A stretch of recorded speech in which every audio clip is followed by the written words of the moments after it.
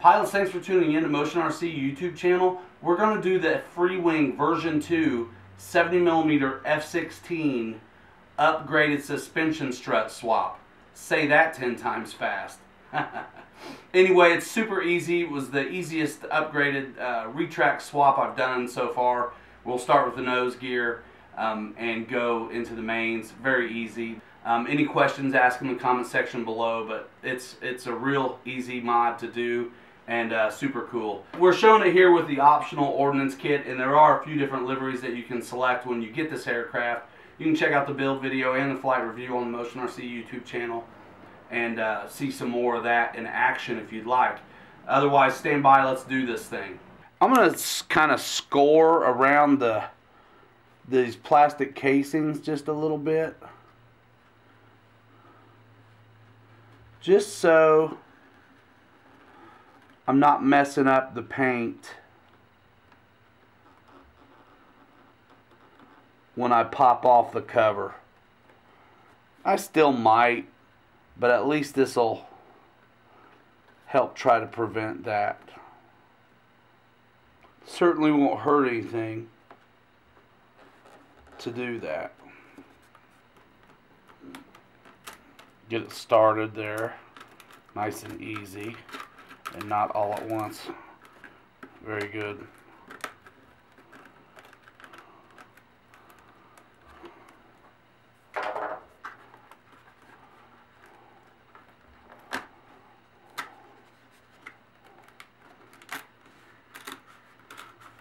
So I'm really glad I scored around the cover. And I'm not going to do a thing. I'm going to leave all this on here. And when I glue it back, I'm going to put the glue right on top of where they have glue already. Now I have access very easily to the nose gear. Now when you replace these, you can see that the nose gear has the retract attached. So that's why we're going to do the whole thing here. So alright, I'm going to also undo the servo horn on the steering servo, so I can just leave it all together. So when I lift this out, the linkage, everything will be on the steering tiller. No big deal. That'll be fine. It's nice to see that steering servo's metal gear. This really will be a drop-in fit.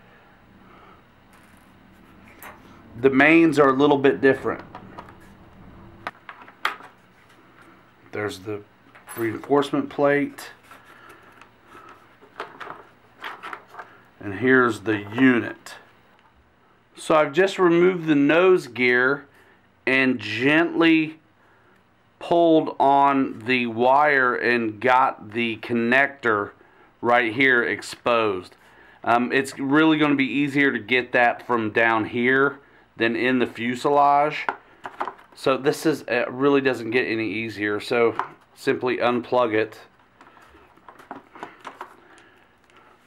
and there's that. And we'll be reusing this right here. There we go.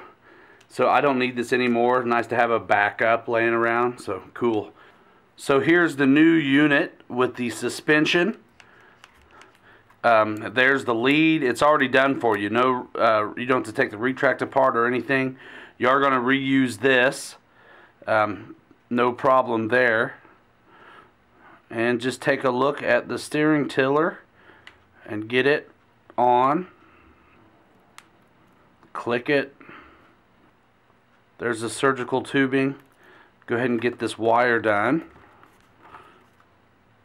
Noting polarity, orange up in my case. Plugging it in firmly. Tuck that wire down in there. Get this guy in. Now one thing you want to make sure, don't screw yourself, is this needs to be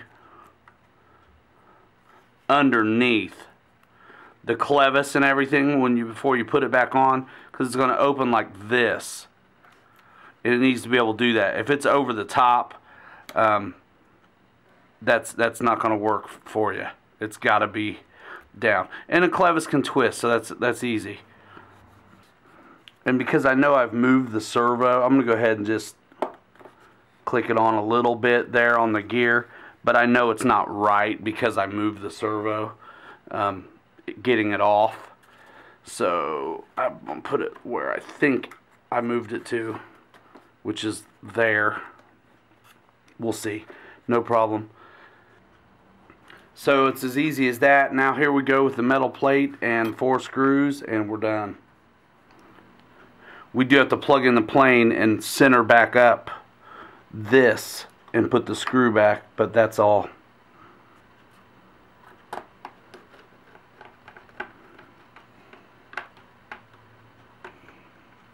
Super easy, and we'll do that now.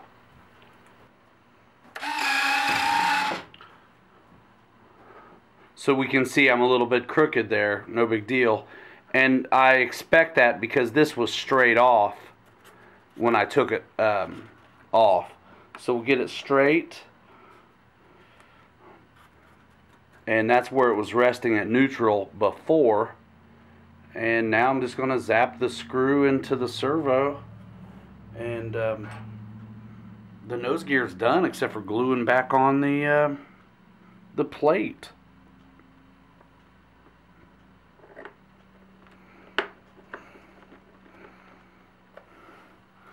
And since I have access now, I'm going to tuck this in a little bit.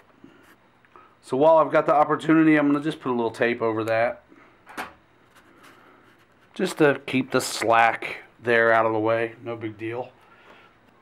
Here we go with foam tack.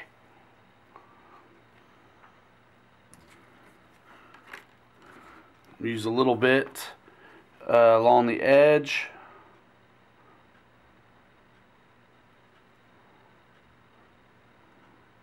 Don't need much at all. And I already know I got too much there. Line it up and put it on.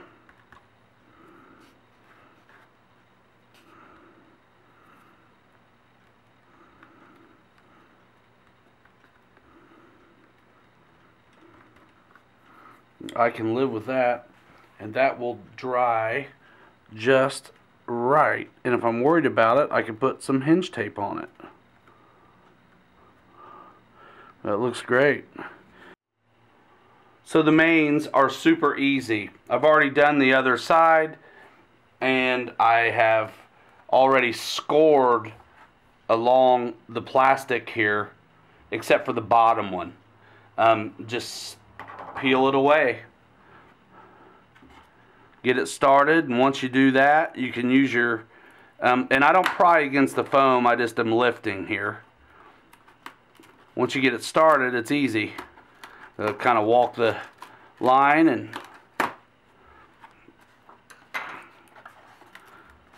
gently peel it back little by little. And here you have to get down in it a little bit to start to break this away off of this bigger chunk of foam. And I'm always really glad that I've scored these, because there is the potential for your paint to rip off past the seam if you don't. So you just cut a line there. It really, everything looks okay. Nothing even went really to my line, but better safe than sorry.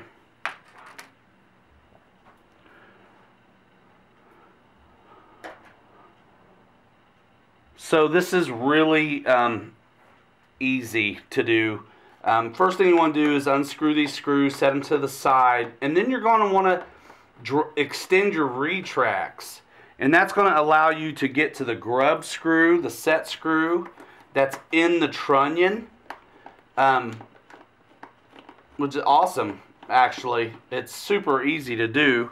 One of the easier strut swaps that I've done recently, actually. And you'll see too, it's really nice that the leads off these retracts are short. The connector is right here. You don't have to really feed anything through the fuselage. It's If you had to replace a retract, it would be really easy to do. Metal reinforcement plate. Now I'm going to go ahead and extend the retract before I unplug it. And there you go, that's right there. It's so sweet. Go ahead and unplug it just so I can do the work on it. I just simply have to remove a grub screw here and a grub screw here. First thing I do is I just loosen it to get the strut out because I don't want to lose it or anything. So let's do that.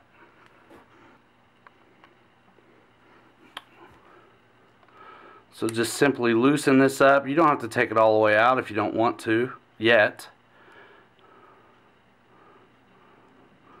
That'll be sufficient just to get it out.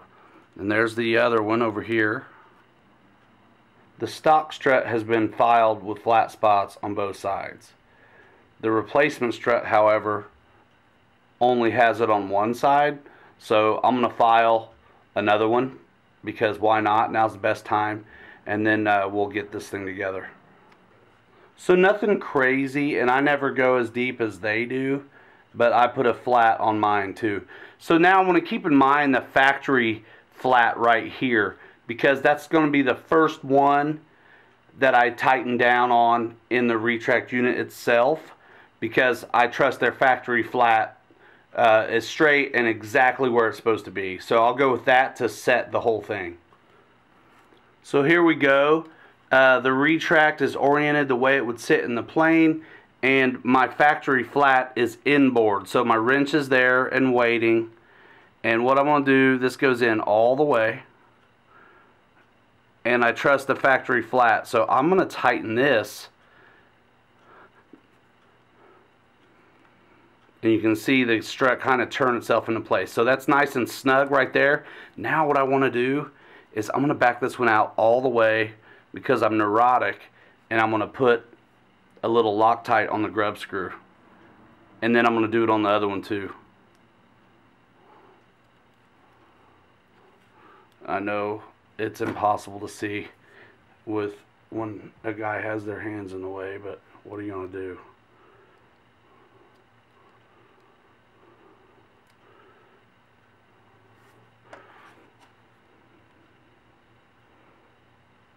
So I'm going to put just a little bit of Loctite on this, and then we'll set it. Get a little Loctite on there. Feels good. Nice and tight. Double check the other side just because. Nice and tight. And touching the trunnion. This strut is touching the trunnion just like the other one and just like the stock ones do. This is ready to install back. Ready to go. Awesome. There's a retract unit back in. It really does not get any easier than this, folks, on one of these swaps. It's just fantastic. Get them all started right now. Got my magnet working overtime. There, they're started. White to orange.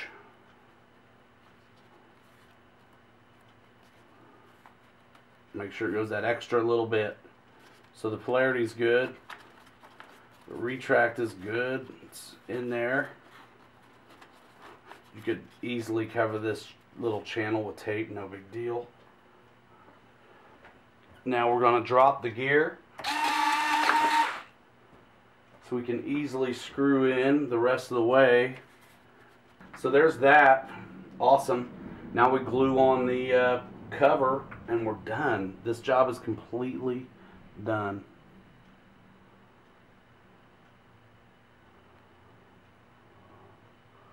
Again, not much.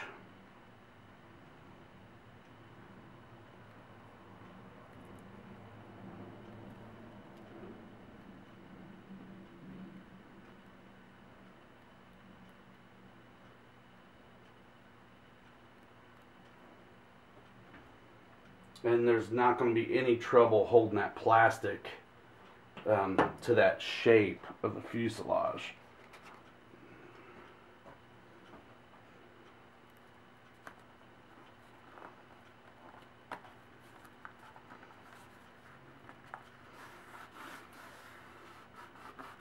And a lot of times with a foam tack, you put it down and pull it apart, and you expose air to it to help it along and join like foam pieces together.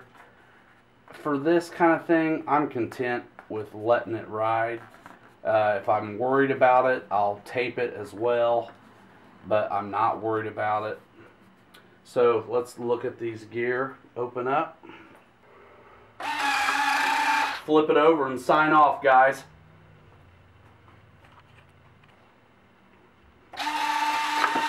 Sweet. There we go. Pilots, this concludes the upgraded suspension strut swap video for the Freewing F-16 70mm EDF, available as 6L or 4Cell at motionrc.com. Check out the product page and you can see the upgrades tab. Click it and you will get to the struts along with some other items. And I hope the video showed you exactly what to do. This is one of the easier swaps I've done.